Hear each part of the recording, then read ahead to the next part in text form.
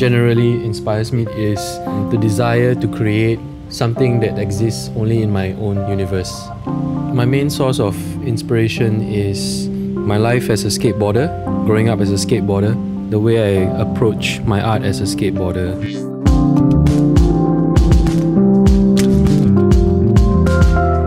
Well, the first time we went to Paris, I was really overwhelmed at how beautiful everything was.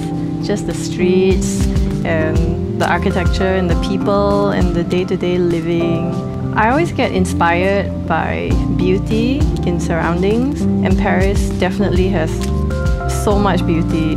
One of them would definitely be the Eiffel Tower. To me, it represents love and it's the icon.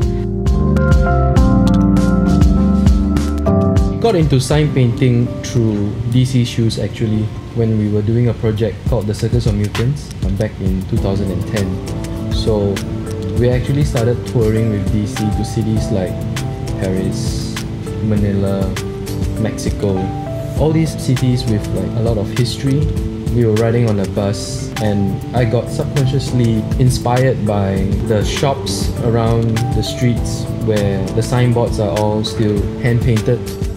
With that, I wanted to create that through my artwork. It became a form that we started to apply in our work.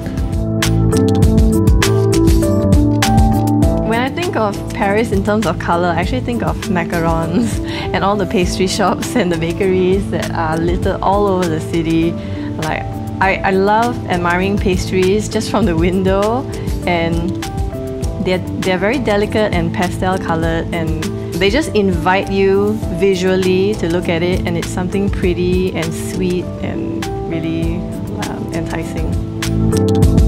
The last time we were in Paris, we had the privilege of giving a sneaker customizing workshop at the new DC Artist Hub.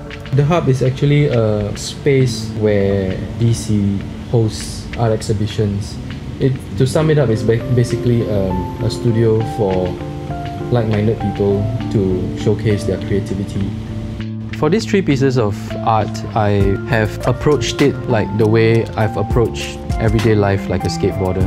I've been growing up skateboarding for the past 20-something years, and I've always viewed daily objects very differently from a non-skateboarder. So I've incorporated like iconic objects that a skateboarder would connect with when they see it. So these objects are like a picnic table and a cone.